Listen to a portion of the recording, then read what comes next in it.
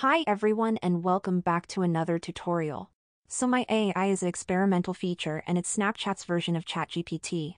If you've subscribed to Snapchat Plus and got the My AI chatbot, but you decided that it's not for you and you want to remove it, then simply follow my steps.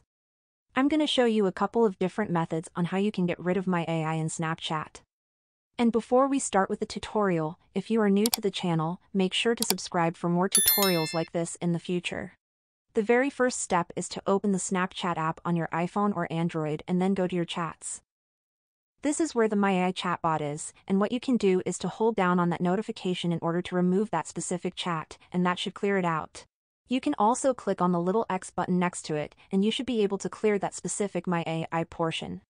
But if that didn't work for you, then I have another method. You want to go to your Snapchat profile, and when you are here, then you need to tap on the little settings icon at the top right corner of the screen.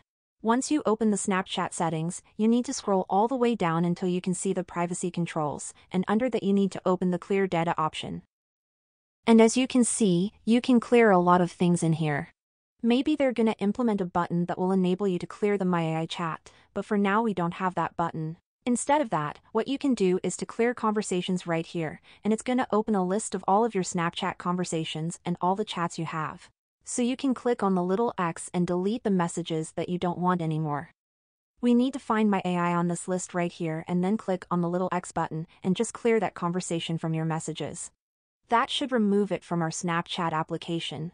Maybe they will message you sometimes, but you can always clear it out again, just as we did right now. But that's how you can remove My AI from Snapchat.